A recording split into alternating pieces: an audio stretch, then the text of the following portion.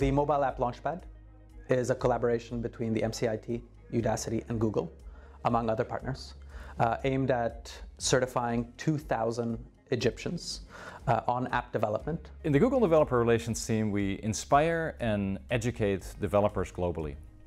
And basically what it comes down to is that we help developers build better apps.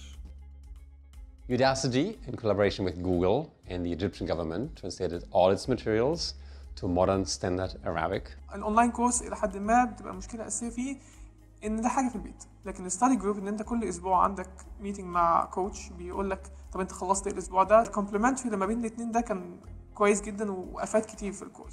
What's promising is that we tried a few different things with this pilot group and we can really learn from them. هنعمل كارير فيرز او معارض التوظيف، هيبقى فيه بورتال او بوابه علشان خاطر تعمل ماتش ميكنج، ان هي تعمل التوافق او المقابله ما بين اصحاب الشركات والمؤسسات وما بين الكوادر اللي هتتخرج من هذا البرنامج. Starting from startups to small and medium and large enterprises to multinationals, all different companies, different sizes are now hiring mobile app developers to develop Android. We're actually going to be holding competitions and giving away up to $200,000 to students in order to support the development and the marketing of their apps.